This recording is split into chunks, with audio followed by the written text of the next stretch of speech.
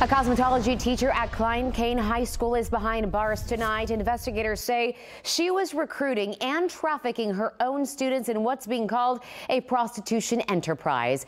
Kadria Grisby was arrested and charged with 3 counts of sex trafficking and 3 counts of compelling prostitution. Her son, Roger McGee, is also in jail tonight, arrested on similar charges in November of 2022. Now, KPRC2's Bill Barajas is at the school tonight with what's new at 6.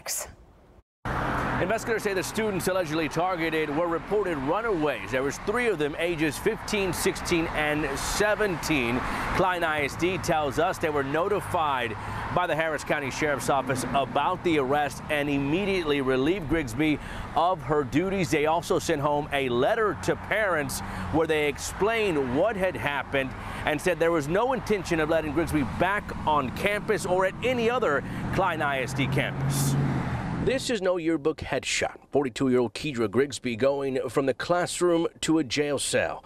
Those with children or grandchildren at Klein Cain High School upset about how this could have happened. I'm very angry. It destroyed their lives. Blown away.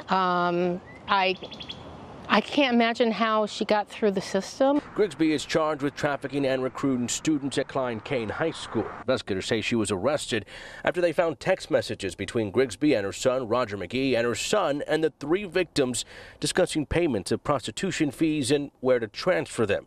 They say Grigsby paid for at least 1 hotel room.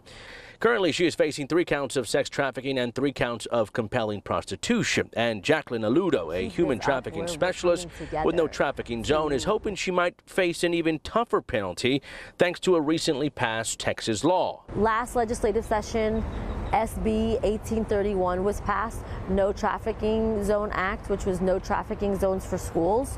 We wanted to create a specialized first-degree felony, 25 to 99 years to life. Essentially, the law triggers enhanced penalties in a situation where students are enticed or recruited on school premises. We want to send a clear message that if you traffic children in school areas and all the other no trafficking zones that have passed, you are going to go to jail for a very, very long time. And Grigsby's total bond was set at $750,000. Prosecutors say they expect more victims and more charges as this investigation continues. If you know of someone who could be a victim or are a victim yourself, you're asked to call the Harris County Sheriff's Office. In Northwest Harris County, Bill Barajas, KPRC 2 News.